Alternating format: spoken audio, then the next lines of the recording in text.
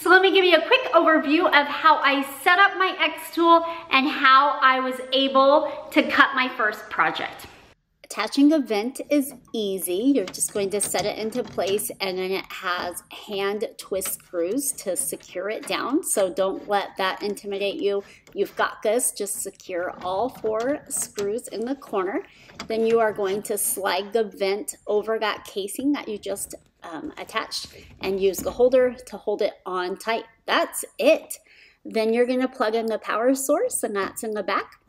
It's just one plug, and then you will flip the machine on. Now that doesn't mean it cuts right away, it just means it's on and ready to receive a cut file.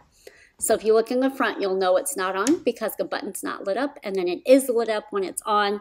When it's ready to cut something, it will be flashing, and that's the button you hit to make it go.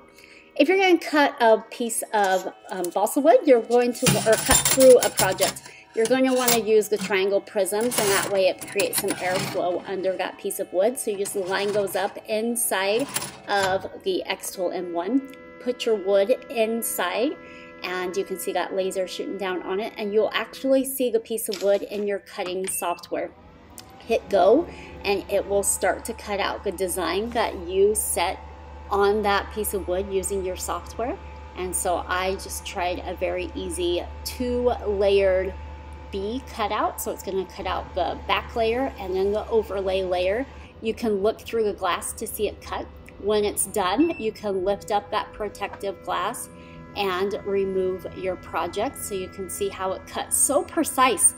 I was really impressed with the cutting lines on this project.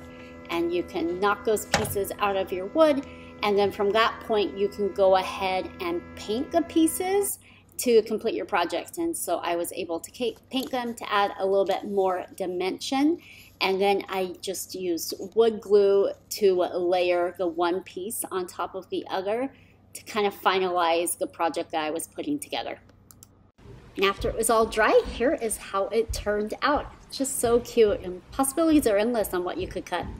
I feel like the first project's always the most intimidating one since it's something that you haven't done before, but now that I have conquered that, I'm ready to really dive in and show you different things and different takeaways that I have with this machine. I'm Mandy with Sugary Crafts, and so stay tuned for more amazing projects coming with the xTool machine.